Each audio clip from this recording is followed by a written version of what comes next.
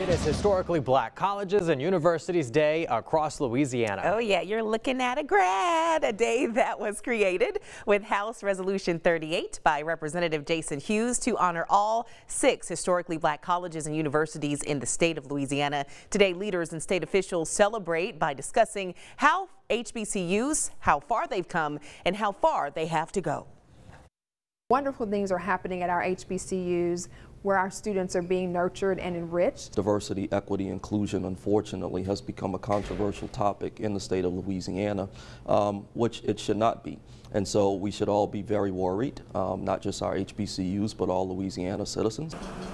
Now, they say they will continue the fight, I should say, during legislative sessions. Presidents and students were recognized in the Capitol's House and Senate. Officials also revealed a permanent exhibit at Capitol Park that celebrates Louisiana's HBCUs.